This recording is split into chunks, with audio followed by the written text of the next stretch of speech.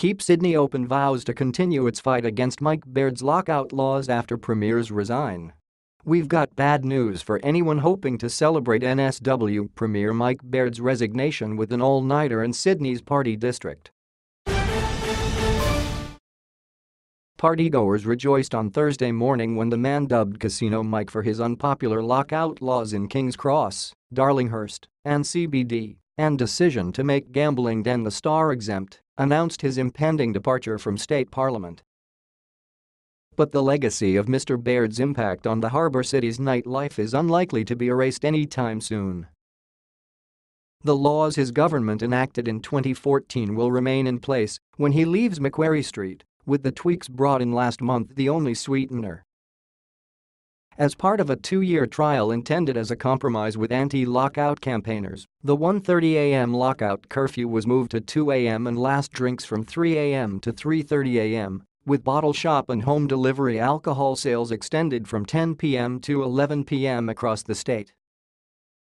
Easing the lockout laws was one of the key recommendations of an independent review into the legislation overseen by former High Court Judge Ian Callanan, but many music-loving Sydneysiders believe it is not enough. The controversial reforms, brought in after the death of One Punch victims teenagers Thomas Kelly and Daniel Christie, have reduced assaults but have been blamed for decimating Sydney's nightlife. Lobby group Keep Sydney Open is set to host another massive rally in King's Cross this Saturday with flight facilities Ying, and organisers have seized on Mr Baird's resignation as fuel for their cause. Premier Mike Baird's resignation as Liberal Party leader creates an opportunity for the NSW government to revitalise Sydney, the group posted on Facebook. We want to prove the potential this city has to be a fun, cultural and safe place for all of us.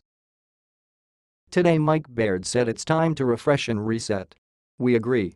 Let's all seize this opportunity for change. The group stated that it had hoped Mr Baird's resignation would be a constructive partner in there who would pursue smart policy that could make Sydney both vibrant and safe, but that he had never pursued that goal. While the greatest cities in the world continue to respect nightlife and enjoy innovative nighttime safety strategies, Mike Baird refused to consider these examples and instead believed only in the blunt instrument of a curfew, the Post read. Under Premier Baird's lockout laws, Sydneysiders have seen the city's international reputation tarnished and its vibrancy, energy, and positivity diminished. Inner-city small businesses have been devastated, and crashing gate receipts for music and performance in the state of NSW threaten the future of the cultural life of the state. The group called on the NSW government to reconsider the lockout laws, saying it had an exciting opportunity before it.